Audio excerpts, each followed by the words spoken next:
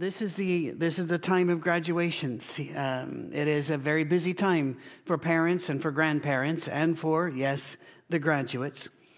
I've heard a lot of commencement speeches. I have given quite a few commencement speeches. I don't remember any of them. And so I hold out no hopes that today will be a life-changing thing that you carry with you in your heart with a transcript in your wallet. I get that. But to me, it's an exciting time because it's a time of change. Some of our graduates will be going on to trade and technical schools. Some will go off to university. Some will go into the military. Some will donate a year or two of their time to charitable organizations such as missionary work or Peace Corps or the like. But the fact is, everybody will be changed and all will be changed. And that's what makes this a wonderful time and also a very, very frightening time for everybody involved. Our job as parents is to get our children to the point where they can live without us. We may not like that, but it's true. And I can tell you as a parent and now a grandparent that there is a universal feeling among parents that if they're good parents, there are those that, throw a party because you leave, but we're not going to talk about those, all right? Most parents, instead, have this weird feeling as they watch you transition that they have not yet said enough, taught enough, done enough. And they are right. Because we cannot fully prepare a person, another individual, to live their life. All we can do is give them principles, ideals, ethics, and beliefs that can serve as guardrails while they create their own life. God did not make a Patrick 2.0 or 3.0 with son and grandsons. And no, he makes different people. It's what he does. But everybody needs guardrails, and that's what parents hope that they put out there for you. In Scripture, whenever a great change was to take place, a trusted friend or a leader would give a charge to those who are about to face that change. Before we look at those charges, I want to remind you of something that you might not have known before. You might ask how to remind you of that. It's a linguistic issue, isn't it? Something in us understands the power of choice, but we never really discuss it as much as we should. I learned most about the power of choice by reading Viktor Frankl's story, A Man's Search for Meaning. If you've not read it, I recommend that you do. It's only about 100 pages long. He was an eminent professor of psychiatry at the University of Vienna, and then the Nazis came. He was a Jew. His family were Jews.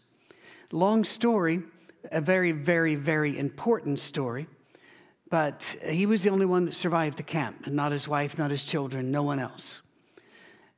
He was not allowed to practice as a physician or as a psychiatrist, but rather he dug trenches with his feet wrapped in rags in the winter. He did whatever the work camps made them do.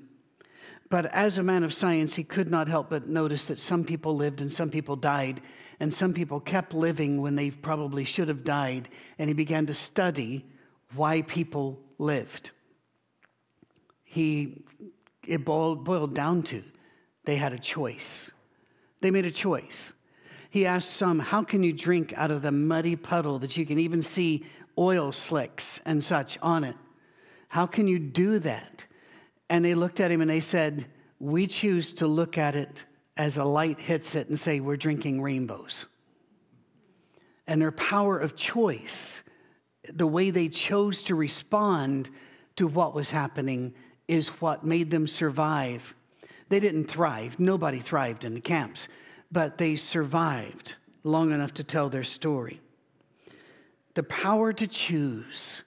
If I can get nothing else into your head today, get this. The power to choose is the only thing you own. That's it. Everything else you have can be taken from you by one accident, one virus, one lawsuit, one war. But regardless of what happens to you, You have the power to choose how to respond. You have the power to choose who you will be in that circumstance. How will you act or will you react? And I would beg of you one thing today. Never give the power to choose to anybody else. Let them have their power to choose, but don't give away your power to choose. Don't let them make your decisions. We all know that sometimes you can ask people, where do you want to eat? And they'll say, I don't care, and they really do. I'm not talking about minor things like that. But however, if you don't want to eat at a certain place, don't eat there. Don't let the crowd decide for you. Because if you let them start deciding the small things, they begin to decide the larger things. And the next thing you know, you have no identity. You are a gray blob in the mob. You're not making decisions on your own. Now, if you're a teenager right now, I don't speak against teenagers. I think they're fantastic. I love them. I would love to go back and do mine all again, but not do anything that I did before. I've heard people say if they could live their life again, they wouldn't change a thing. And I think that's the definition of being a slow learner. You need to learn from your mistakes and change things. But if you're a teenager, you may feel like you've never really had a free choice. Parents chose for you. Teachers chose for you. You might believe, and I've heard the high school graduation and the college graduation speeches where they say, now it's our world, and now we get to do, and now, no, you don't. No, you don't. I love the optimism, but that never happens. There will always be people, situation, and circumstances that limit you and that place demands upon you. All you have is the power to choose how you will respond and who you will be in that circumstance. The ultimate example of this would be Jesus. Hanging on a cross, he's limited. He was limited. His freedom was gone. His life was ebbing. And yet on the cross, he chose to be Jesus. He arranged for the care of his mother. He forgave the sins of all of us. There is no question that he was feeling all of the pain and all of the humiliation because he was indeed human in a human body, even though he was God. But he chose to remember others. He chose to still love them. He acted. He did not just react. If you just react, you give away your humanity and you become a pinball that all you do is react to whatever stimuli is around you. Acting, you choose how to respond, if you choose to respond at all. Take care that once free from the choices your parents once made for you, that you do not fall into the trap of making the choices other people are actually making for you. Peer pressure often looks like freedom. Now you're free. Let's do this. Let's be this. Take this. Do that. Be here. Like this. But God wants sons and daughters. Satan wants cattle. Don't be cattle. Don't be one of the herd. Be the incredibly detailed, one at a time, never seen before or will be seen again, individual in the universe. We can take the DNA from any male and any female and make 10 to the 128th power different humans, no twins, no copies. And yet in the entire universe, it is believed that there are no more than 10 to the 62nd power atoms, which means you are quadrillions of times more unique than the universe in which you live. Do not let the people around you take that from you and make you into what they want you to be. Don't let them whittle you down from a son or a daughter of God to just another cow in the herd. I won't preach at you, but let's do a series of charges. And I want to start these charges in a very strange place to start charges. Never heard anybody else go there before. And that's not why I did it. I did it because I chose to think about the passions that hit young folk. Old folk have passions too. It's just that they've become so skeptical and have no energy. There's no reason for them to have the passions. Young people have passions, and they have a lack of the skepticism, and they have the energy. Okay, so let's start with this. Solomon 8:4, the Song of Solomon. Most of us know it as a beautiful poem of erotic love, and it is. And yes, it's in the Bible. Who knew? You can read that, by the way. Just don't use the same compliments. They worked back then. They're not so good now. You know, just to say that someone's nose is like Mount Hermon, they liked a substantial nose. That's all I can say. And that your hair is like a bunch of goats coming off of doesn't work well, but you get the point as you go through. But in Song of Solomon 8:4, the scripture says, "Daughters of Jerusalem, I charge you, do not arouse or awaken love until it so desires." In other words, be really careful who you give your heart to. And be very careful what you give your heart to. It can be a person. It can be a series of people. It can be a movement. It can be a mission, an idea, politics, whatever. Be really careful who you give your heart to. You may feel, and there are those who feel no need to be connected, actually. They don't, as I had one person tell me, they said, "We're grapes, not dates. We go out in groups." You know, they had no interest in pairing up. But you may be one of those people who has a deep need to be loved, to be accepted, and to be special to a person. That's fine too. Just be careful. Young men, you are given actually 3 chapters by Solomon and Proverbs chapters 5, 6, and 7, warning you how somebody can take advantage of you if you feel the need to be accepted and loved and special. And it's really easy to do, by the way, and it's still the same way people do it today. So those chapters are pretty important. And that perhaps this is a good time to remind you that the notes for this with the scriptures are in the description of the video. They are there in English and Spanish, and we are working now pretty close to having them in a host of other languages as well. So they're there for you. Hold love to be a special thing. Wait and take care. And by the way, if somebody is not treating you amazingly well, understand this. This is them on their best behavior. This is them courting. It will not get better when you marry or when you decide to move in together or however you choose to push this forward. You need to understand something. If this is them during the wooing period, it does not get better. And no matter how much you love them, you cannot love them into change.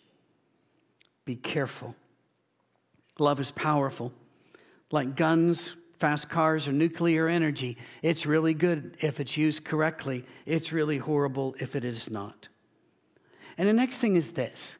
I don't want to take away any of your joy. I want you to be joyful. I want you to laugh like you're crazy. I want you to dance. I want you to do all of that. But remember Colossians 3:23, whatever you do, work at it with all of your heart, as if working for the Lord and not for human masters. Excellence matters. Now, not everybody's going to have a 4.0. And in America, I have to explain this because the other countries don't have this. 4.0 means perfect. A perfect score. But in America, there are people that have 4.2 and 4.4, and that makes 0 sense to me. But what that means is that they did straight A's, and then they did the extra work, blowing the curve for everybody behind them. I'm not necessarily talking about that because, frankly, not everybody can be 4.0. I was not, and I'm not asking for that, but I'm saying you apply what you've got and you do it the best you can. Be excellent. Be excellent when you mow the lawn, excellent when you make the bed, excellent when you choose what to eat. Strive for doing this as unto the Lord. If your mom and dad were to ever go to a grocery store, get the trolley, the cart out, and then say before they left, before they started, pray, God, this is your money, this is your body, this is your world. Give me wisdom as I place things in the cart. That would change the cart. Do that with everything. This is your life. I belong to you. as I enter this class, as I go on this date, as I go see movies with my friends. Help me to be excellent, for I'm doing this for you. Work the Lord into your life, in other words, into your enjoyments. God is not upset when you're happy. It's God that designed the bee to dance. It's God that designed giraffes for no particular reason. I'm not opposed to giraffes. It's just that we don't necessarily need them. But you can almost see God making them, just going, wait a minute, there you go. That's more interesting. And he did that with a lot. He made funny things. He made beautiful things. You're allowed to have fun and enjoy beauty. And in fact, not only allowed, I would encourage you to. But keep the Lord in mind. You see, you're out of your parents' house, but you are not out of his sight. He loves you. That's good news. He wants you to acknowledge him and love you back, because that's what you were created to do. You'll feel better. You'll do better. You'll be more excellent if you keep God in mind. Then James chapter 1, verse 12. There's always this. You got to talk about it. Blessed is the one who perseveres under trial, because having stood the test, that person will receive the crown of life that the Lord has promised to those who love him. Good things don't come easy, as a rule. This is why you don't find people who are missionaries winning the lottery. It also could be that they don't play it. But the fact is, whether you play it or not, the odds of you winning it are about the same. Work on that, math people. You don't see that because good things don't come easy. Good things come through trial. When the world throws bricks at you, which it will, regardless of what you choose, even if you choose poorly, the world will throw bricks at you. The world eats its own. You stay who you are, who you were created to be. Take it. And do not respond in kind, because that makes you more and more a son and daughter of light and not one of the great darkness. And then where everybody expects you to go whenever you talk about a charge, I'm going to go to Joshua 24, verses 14 and 15. Right before they enter the land, Joshua gives them a charge. Actually, they've entered the land, they've taken the land, but they've not held the land. And he gives them a charge as he is about to die. He says, fear the Lord and serve him with all faithfulness. Throw away the gods your ancestors worshipped beyond the Euphrates River and in Egypt, and serve the Lord. But if serving the Lord seems undesirable for you, then choose.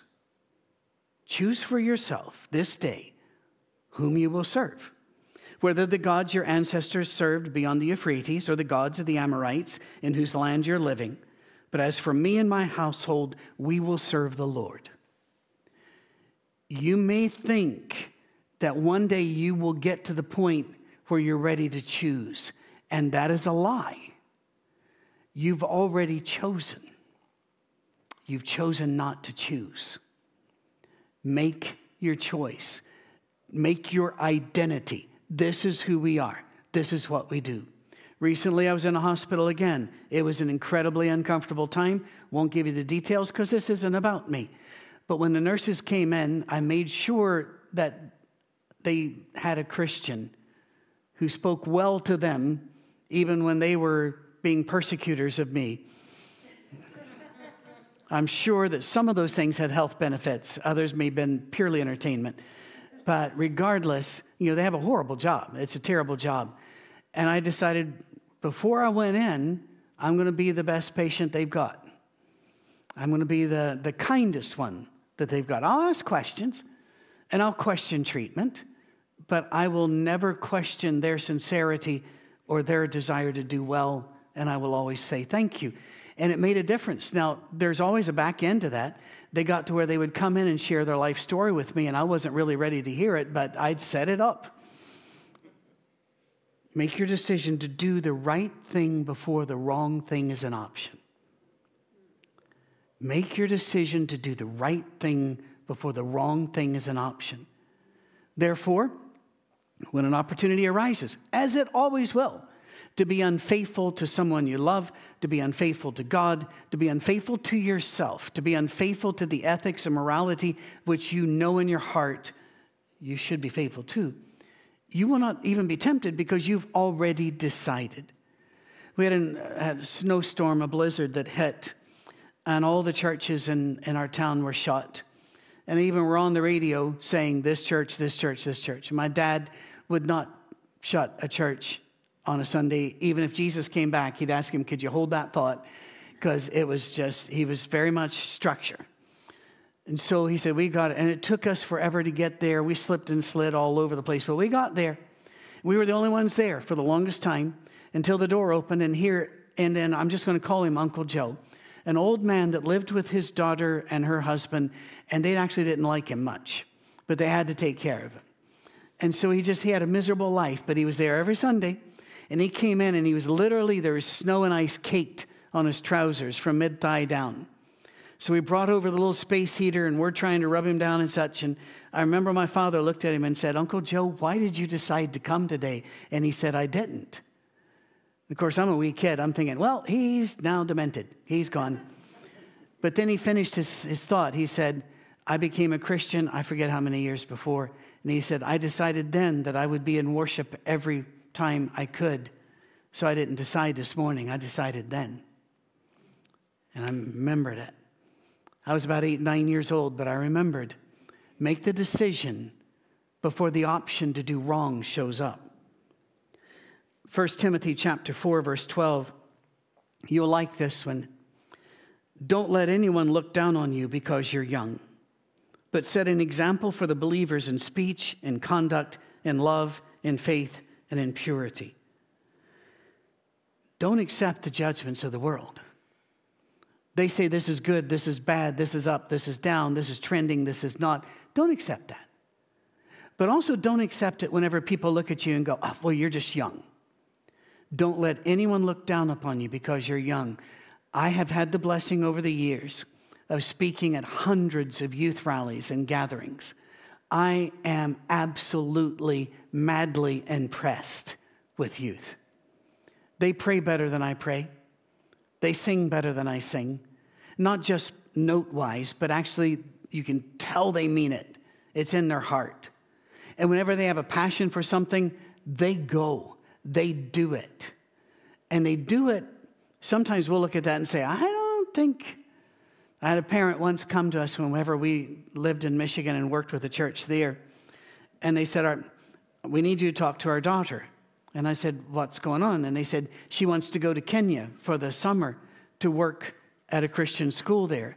And I said, and what's the problem? And they said, well, it's dangerous. I said, you live in Detroit. I'm not, this is the only place I've ever lived where people say, cover me, I'm going for milk. I said, we do not protect our children from danger, physical danger. We protect them from moral and spiritual danger.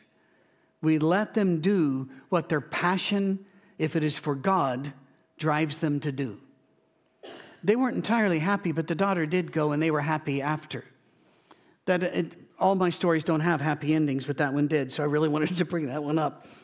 But don't let anybody look down upon you because you're young.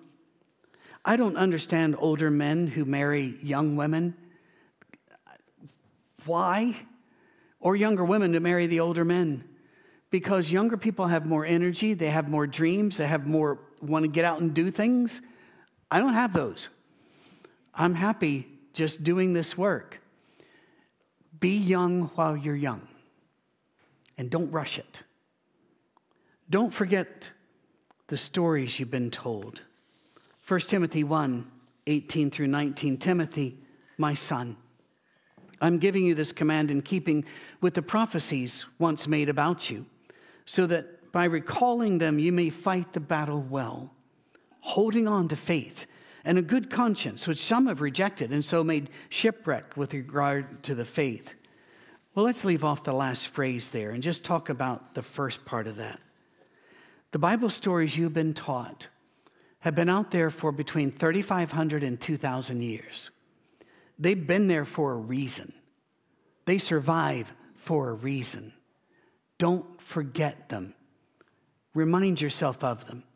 If it's too big a thing to say remind yourself of all of them, make a plan to read the Gospels at least once a year.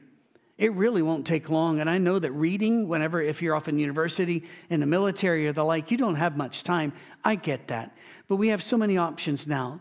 Your Kindle can read it to you. You can have audiobooks. You can read it. And they're short books.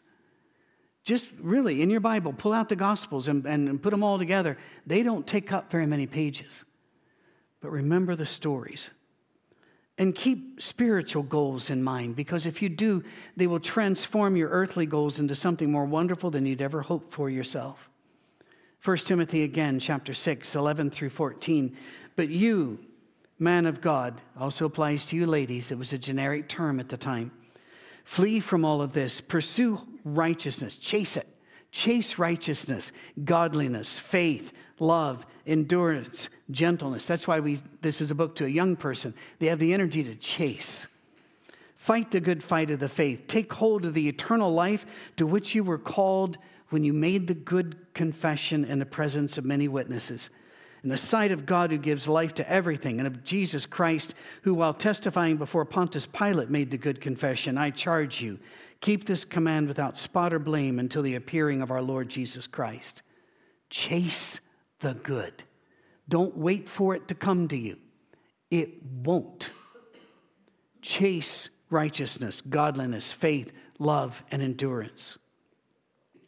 Live for something higher and bigger than yourself. Because you know you. We all know ourselves. We're faulty. We have flaws. We have serious issues. If you're the biggest thing you live for, your God is a very tarnished God. So, is it all right to earn money? Yes, but money for what? Is it all right to seek out a certain job? Yes. Job for what? What are you going to do with this to pursue godliness, righteousness, peace, love, gentleness, endurance? After Joshua, one of the best known charges comes from Paul to Timothy. It was read to you earlier by our sister Barb.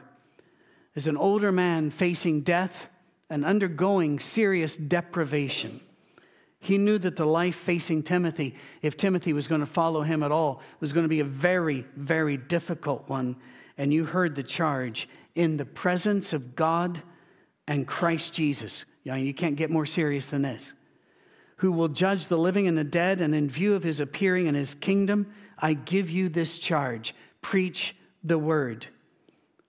I'll stop there because some of you are going, I don't want to be a preacher. I don't either. I get it. But remember the words attributed to St. Francis of Assisi. Preach the gospel at all times. When necessary, use words.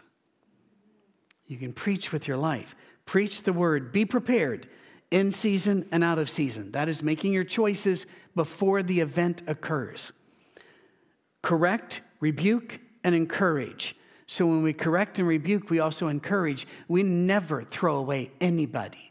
Even if we disagree with them, we work with them with great patience and careful instruction. For the time will come when people will not put up with sound doctrine. Instead, to suit their own desires, they'll gather around them a great number of teachers to say what their itching ears want to hear.